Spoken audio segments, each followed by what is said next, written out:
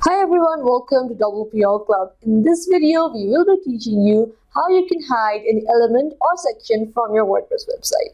So we are teaching you just to hide and not to remove. If you want to know how to do that, please make sure you watch till the end. If you like our tutorials, make sure you subscribe and like our videos. Also, if you have any video suggestions or any questions related to our videos, then please make sure you put them in the comment box right below. Now, on the tutorial, let's get started. Hi everyone, welcome to WPL Club. In this video, we will be showing you how you can hide any element or section from your WordPress website. For this video, we would be using our custom-made website using Constructora.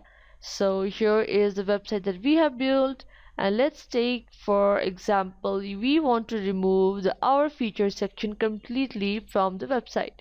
So you need to click on right-click, inspect. And as you can see, when you hover around sections, the particular section will be highlighted. Now we want the Our Feature sections. So here you can see section data, section name, feature. First of all, you need to know where the particular section is. I've found out the section data, section name, feature. Here it is.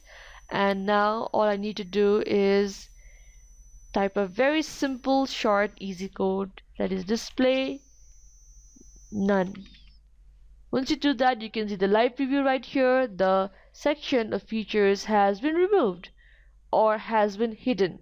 You can unhide it once you need it just by removing the display and none.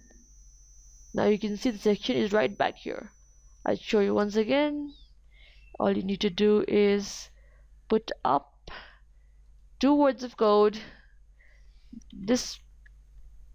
display colon none. So here you go.